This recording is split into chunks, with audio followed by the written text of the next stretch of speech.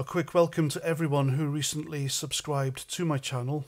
Thank you so much for supporting what I do. And if you haven't yet, why not? You might as well, because you will be amongst like-minded people. So what have you got to lose?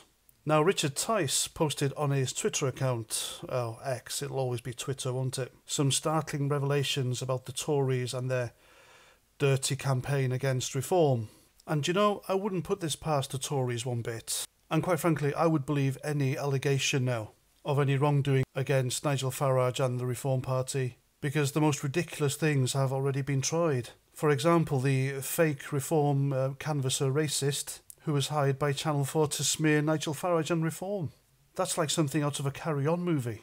And the hits just keep on coming. Anyway, Richard Tice wrote on his account that the Tories have been offering bribes to Reform candidates. Now remember, I mentioned in a video recently of the Reform candidate in Earwash who made false allegations against Reform and Nigel Farage before resigning, dropping out, and then conveniently endorsing the Tory candidate instead.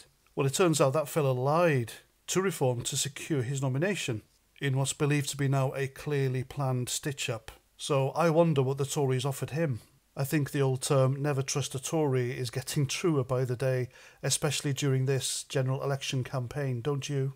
He also revealed that yesterday a senior Tory former Member of Parliament offered the Reform candidate in her constituency a job as part of a team if he spoke badly of Reform and Nigel Farage and then stand down and resign.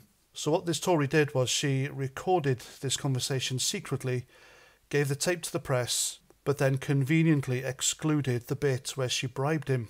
Now, all this follows a case where a Reform candidate who withdrew his nomination papers back from the council on the 7th of June. Now, this was just minutes before the nominations closed, and this guy stood down and endorsed the Tory candidate instead. How convenient. And I think all these allegations are proved because a Dudley candidate rejected a corrupt offer of a safe council seat and a job from the local Tories if he withdrew. Now, there's more to follow on this.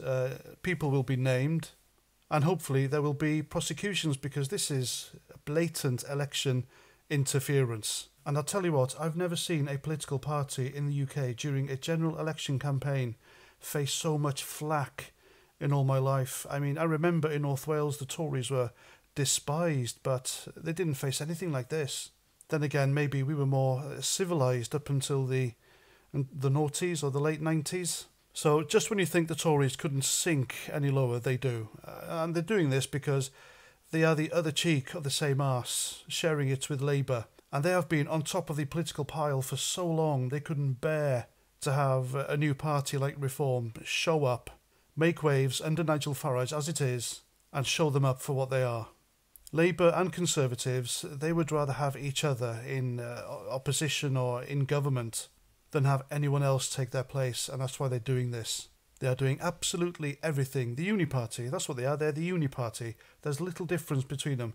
They're doing absolutely everything they can to blacken Reform and Nigel Farage's name and save their skins. What a horrible general election campaign this is. Dirty tricks galore. And I promise you, the election's only on Thursday, but there'll be more to come, and they'll be worse. This is really, really bad. And there we go. I'm Paz49. Thanks for listening. And until the next time, remember, subscribe, share, comment, like. Look after yourselves, and Roger Trout.